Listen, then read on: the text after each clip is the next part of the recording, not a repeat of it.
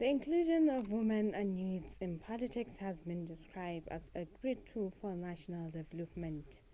The governance manager for a non-governmental organization Action Aid Nigeria, Mr. Celestin, stated this during a sensitization program organized for women in commemoration of International Women's Day held in Kano. He said the aim of the training was women and youth and political participate aimed at encouraging them to participate in fully in politics.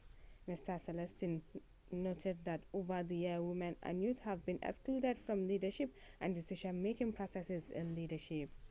On this occasion, to mark the 2022 International Women's Day with the theme Gender Equality Today for Sustainable Tomorrow, the campaign for including women and young people in politics and governance process all for greater participation of women in politics and governance.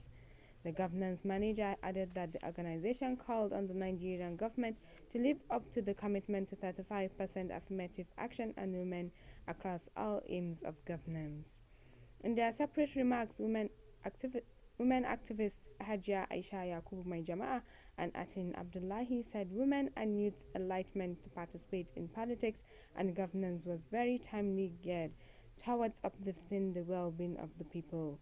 The sensitization program was attended by youths and women groups.